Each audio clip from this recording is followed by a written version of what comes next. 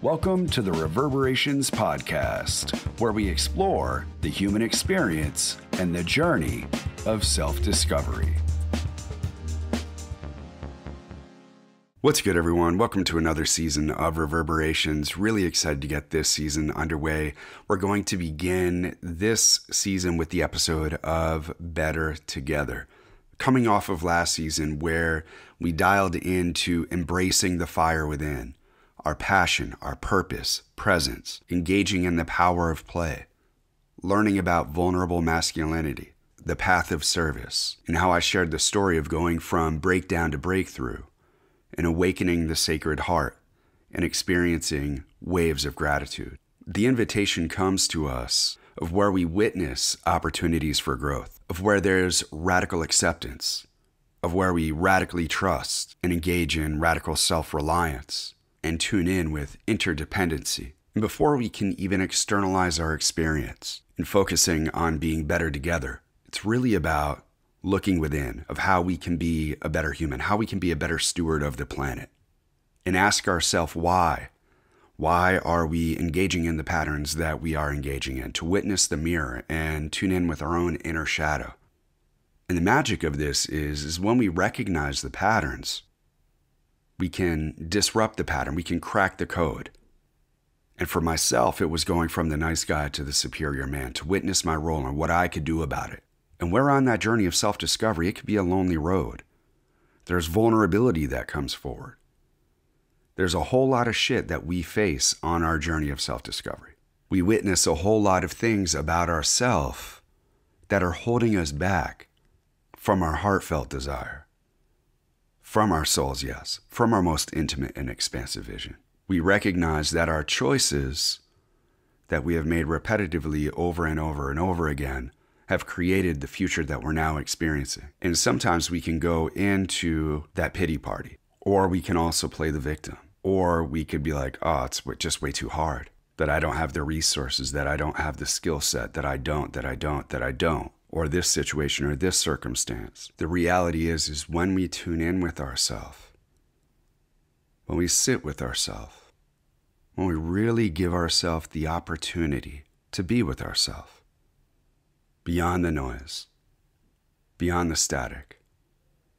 A lot of that can take time. It can take practice. It's one of the gifts that meditation has offered me, is that sitting with myself, sitting with the infinite intelligence, sitting in that space of silence.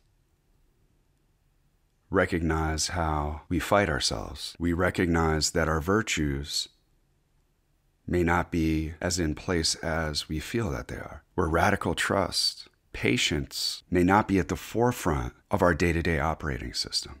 Because when we sit with ourselves and 30 seconds goes by, what the hell am I doing? What's going on? I'm just sitting here. It's boring.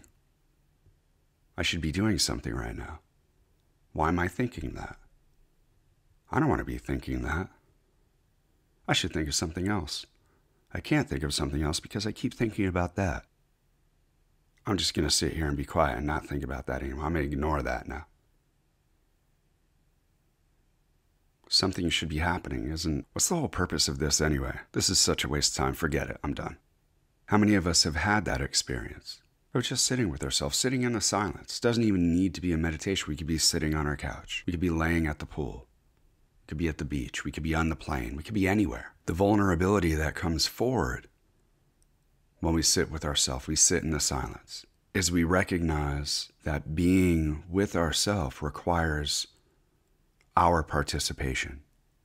It requires us to show up for ourselves, to show up for life. And when we begin to do this on repeat, we begin to witness subtle shifts in our day-to-day experience. Because it's not about the big changes. It's about those subtle shifts. It's about the little things that we do each and every single day.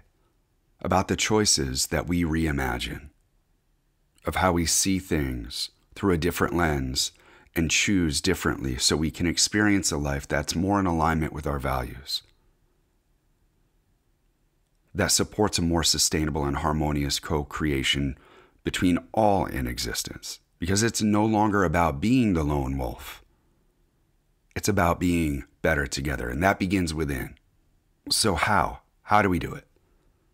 Well, really, the kicker is how isn't our job. It's to trust. Not in humanity, not in any figurehead, not in our partner, to trust in something beyond form. This is the definition of transformation. To go beyond form. The invitation is to go beyond what we see, into the formless, essence, source, or some may choose to call it God, whatever it is that you identify with, or align with, or choose to express it as. For when we trust, there's a reward system. When we trust in the unknown, we lean into the unseen. Synchronistic events of the infinite kind have their way because we give up control. One of my favorite examples of this is we can hold a pen in our fist, palm down, and after a while, we'll no longer be able to hold on to that pen any longer. We can grip it as tight as we want, and after a while, we're going to get tired, and we're going to drop the pen. The other option is we can hold the pen in the palm of our hand, which opens up to possibilities. The possibility is someone could come by and take the pen. The other possibility is someone could come by and place another 5 in our hand. Another option is someone could take the pen and replace it with something else. We open ourselves to possibilities. Whereas the other way, what we hold on to holds us back. If we cling tighter and tighter, that grip constricts, suffocates, restricts possibility. So in what ways can we be better together? It all begins with a choice to shift our mindset, our attitude, our actions. As one of the great Stoics, Epictetus, said, it's not what happens to you, but how you react to it that matters, of where we can respond rather than react. For responding comes from a place of responsibility. We can become more devoted and committed to our personal and collective growth and recognize the connection and the interdependency between the two, of where we take care of ourselves, we take care of everything else, and everything else takes care of itself. Other ways that we can support a more sustainable and harmonious coexistence for all in creation is to buy local or grow our own food, eat healthier, to recycle, compost, be more active in and with our body. We can choose to walk or bike when available. We can deconstruct racism and LGBTQ sensitivities. We can repair the male-female dynamic. We can engage in value-based living, listen deeper, learn healthy, productive forms of communication, practice empathy and random acts of kindness just because. We can embrace the journey of self-discovery. Whatever your path is, rather than being indoctrinated, be curious about our conscious evolution. We can look to those that are positive role models with moral ethics. We can practice gratitude. We can be the example. We can forgive. We can give back, participate, and volunteer. One of the most important ones is that we can celebrate life. We can have fun and be ourselves, the you that you know to be true.